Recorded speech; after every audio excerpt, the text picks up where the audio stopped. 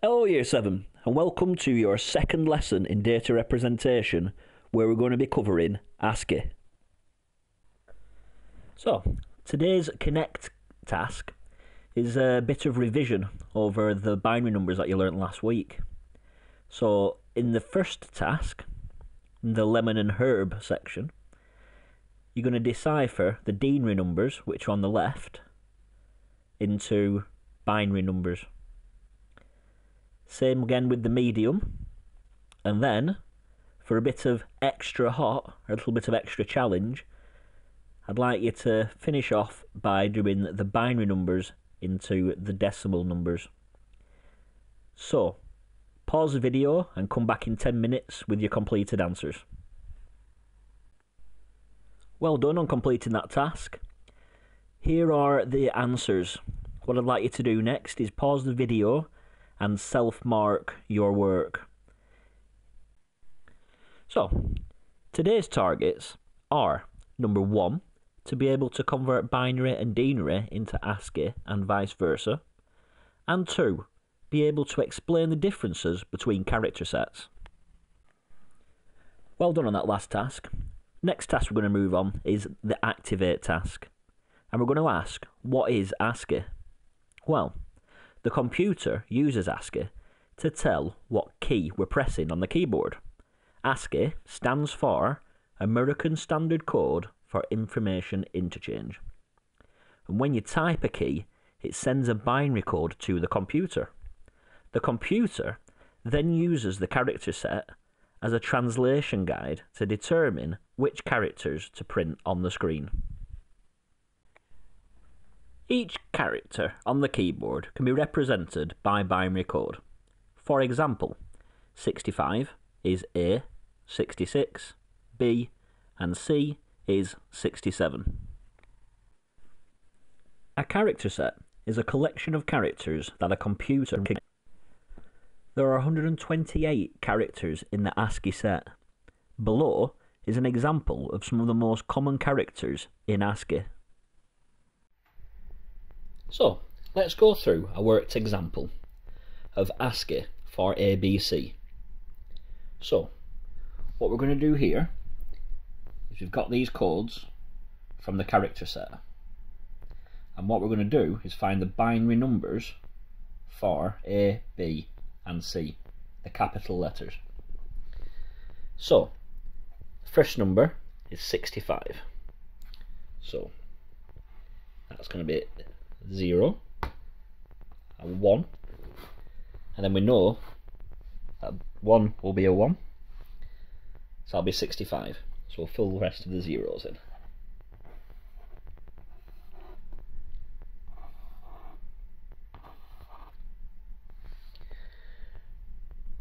Okay, so the denary for B is 66, so we'll go 64, and then we know that 2 will make 66, and we'll fill the rest of the zeros in.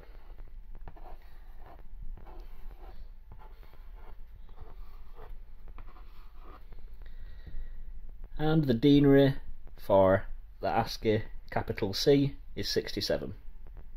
So, same again, we've got 64, 65, 66, and then 67, and we'll fill the rest of the zeros in.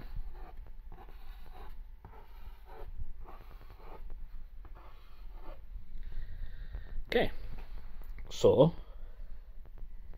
A is 0, 1, 0, 0, 0, 0, 0, 1. B is 0, 1, 0, 0, 0, 0, 1, 0, and C 0, 1, 0, 0, 0, 0, 1, and 1. So that is how you convert your denary Ascii binary code. The next activity is another activate. You're going to complete the gap fill below. You can pause the video. Should take you about 5 minutes. And come back and we'll go through the answers. Pause the video now. Let's go through the answers. There are many different types of data you can enter into a computer, including alphabetic, numeric, punctuation, symbols and commands. For example, space, enter and delete. When you press a button on your keyboard, it sends a binary signal to the computer telling it which key you pressed. The computer then uses the character set to translate the binary code into a particular character. The number of bits you'll need is based on the character set. First set we'll look at is Ascii. This uses a 7-bit binary code. This is the most commonly used character set in the English-speaking world. It can represent 128 different characters, including all the letters in the English alphabet, numbers, symbols and commands. The second one we're going to look at is Extended Ascii. This uses 8-bit binary code. This allows 256 characters to be represented. The first 128 are in exactly the same order as the ASCII characters, but then European languages are included, like French and German, which include accents on some of their vowels, such as e, o and u.